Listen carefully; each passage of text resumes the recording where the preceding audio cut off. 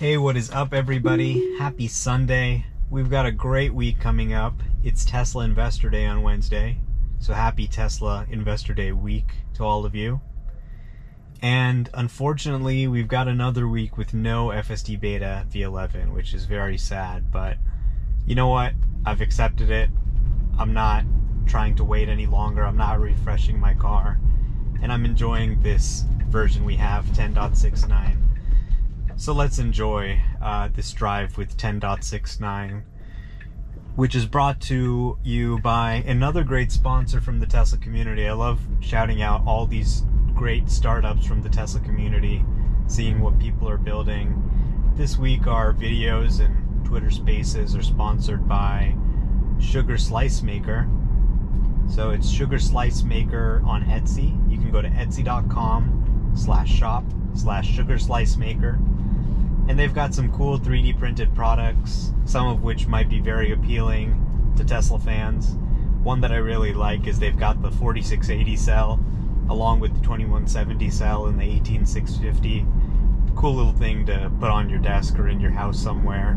I definitely am going to get one for myself. And they've also got a lamp that is in the shape of a Tesla T logo that's red and it lights up. So definitely a great bedside lamp for a Tesla fan. So go check them out and make sure to buy a ton of their products so that our HOMAR sponsorships are a hit. Because we want to do a lot of great things for you guys. We want to bring you guys some better videos, better content, car reviews. We want to go get different kinds of EVs and ADAS systems and compare them together. And hopefully if Hardware 4 is unveiled soon, we want to trade this car in, get a Hardware 4 car. And I know you guys all want to see those Hardware 4 videos once those cars are out. So go support our sponsors. You could use a new lamp anyway, right? Especially a Tesla logo one. Or who doesn't want a 4680 cell in their house? So go to etsy.com/shop/Sugar Slice Maker and make sure to give them your support. I mean, it's a member of the Tesla community. I love seeing these people who I've known on Twitter for so long and being able to support their products and support fellow members of the community. So go check it out, and huge thanks to them for sponsoring our videos this week. So we're going on a drive right now to the beach, and this is just one of my favorite things to do on FSD Beta is just go for a ride, even when I don't have anywhere particularly to go. Enjoy these beautiful views of the Pacific Ocean, and I just have to sit here and watch the system, make sure it doesn't do anything crazy. But mostly I just get to enjoy, and I don't have to be as focused on watching the lane lines or watching other things on the road because the car's handling it for me.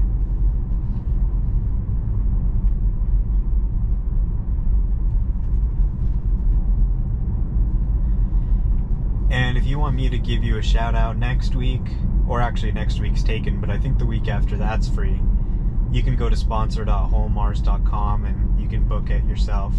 But that was good. It used to sometimes stop for that stop sign. It's at a little bit of an angle there. It thought that stop sign might apply to it, but this time it didn't stop for it. It proceeded smoothly forward. So great to see them getting more accurate about tricky stop signs like that that are angled. Okay, here's a really steep curve. Very good. And there's an even steeper one coming up.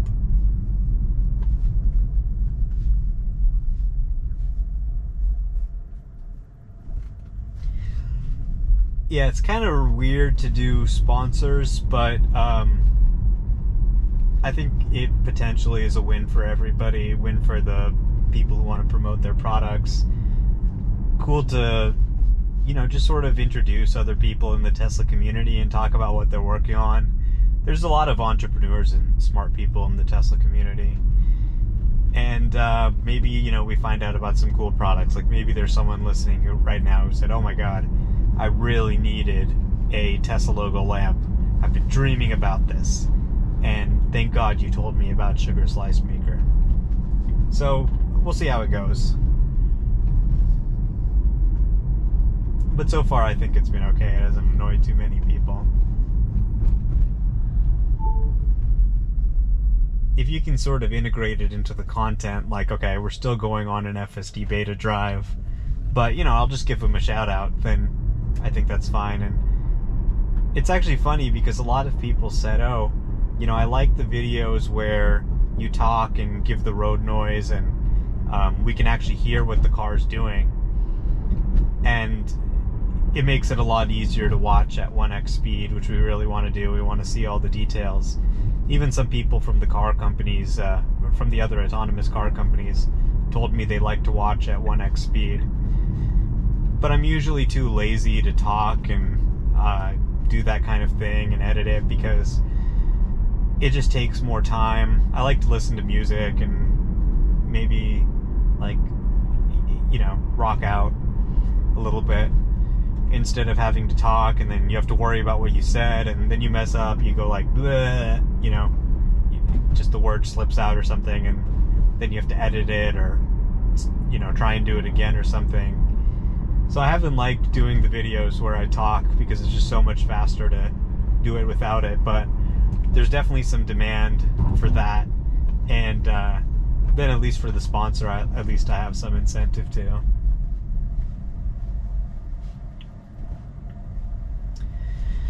So we're proceeding along now. Car doing pretty well.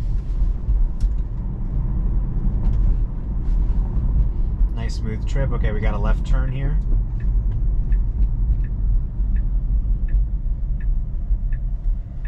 Then another car making a right, another car passing, and perfect.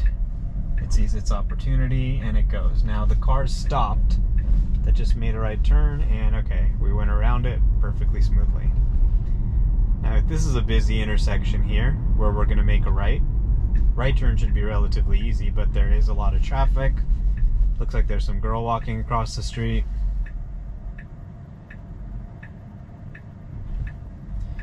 And here we go.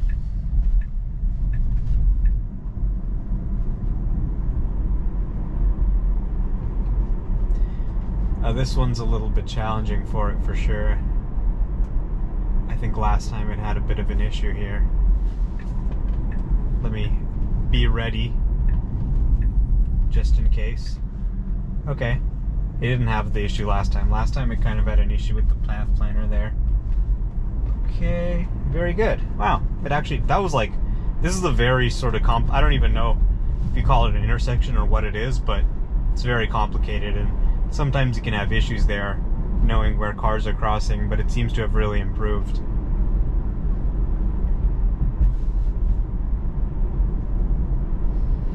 It's a really nice, comfortable drive. I mean, if this is 10.69, imagine what V11 is going to be capable of with, you know, months of re-architecture that we haven't seen yet. I mean, it'll probably be a little less stable at first, but it's going to enable, oh my god, it's such a clear day, you can just see downtown from here.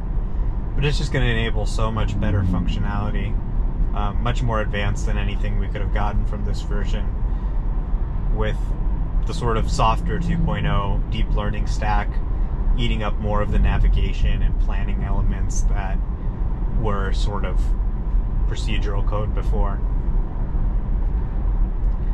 So I think they're making really exciting progress overall, even though we haven't gotten a major update in a while now. It looks like we should be pretty close. I mean, maybe someone can pin down Elon at Investor Day and force him to release it. Okay, so we got a left turn here, yellow light, and very, very good. Very, very good. It didn't do a few annoying things. It didn't, you know, stop at the yellow, which would have been insanely annoying. And it does that sometimes. It's like, oh, light's yellow, can't make it. There was nobody there. It proceeded and it got through. Alright, here's a cyclist. Definitely want to make sure to be cautious of the cyclist. And it is. Slowing down, giving them space.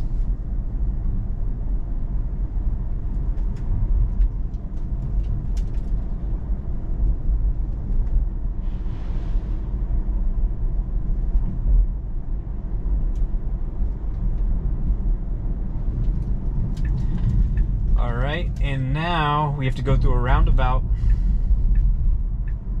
Let's see how the car handles this. It's a little bit of a steep roundabout. We got a car coming. We got another car coming. And a few more cars coming. Okay, looks like this car's pausing. And that gives us an opportunity to proceed. Very nice. Europeans are gonna love this update when it comes to Europe.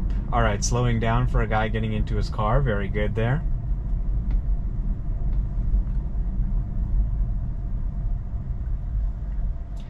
And here we are at the beach.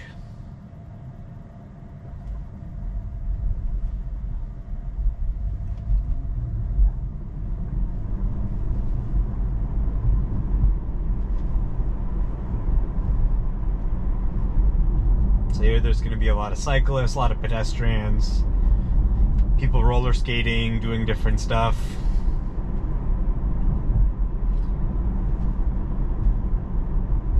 So let's see how the car handles all that.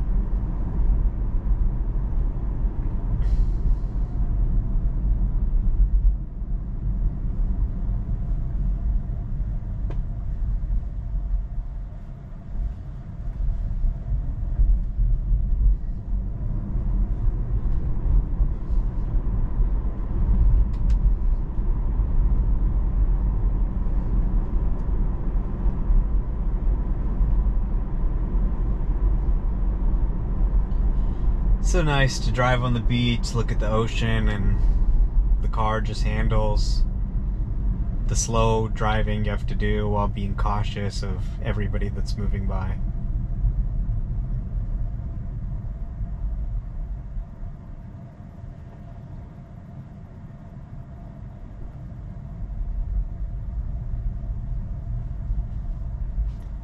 It just makes it so easy to get around.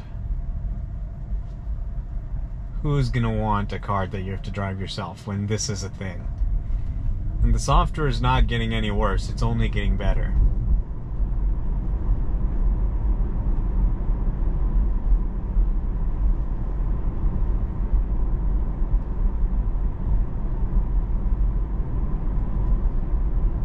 Alright, we got some pedestrians.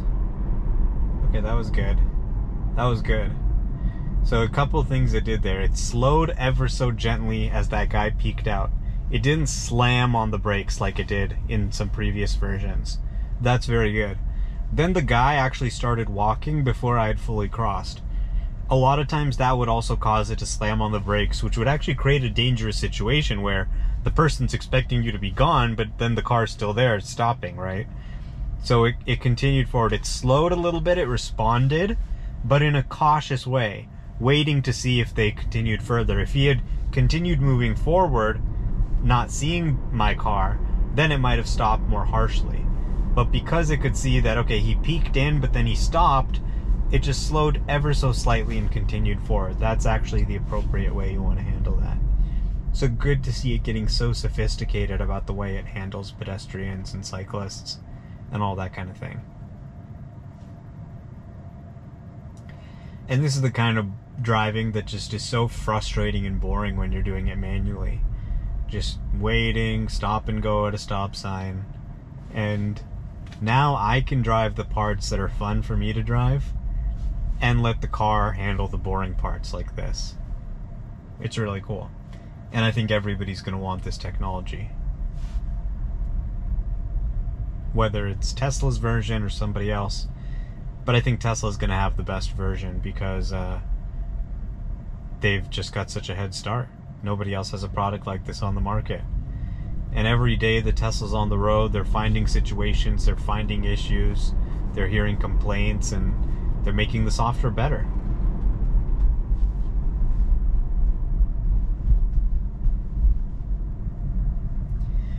And we're getting close to the end of our trip here. Once again, big shout out to our sponsor for this week, Sugar Slice Maker. This video is dedicated to them. Etsy.com/shop/Sugar Slice Maker. Go buy a ton of their lamps and other 3D printed products so that I can get a car with hardware for and make some Hardware 4 videos for you guys.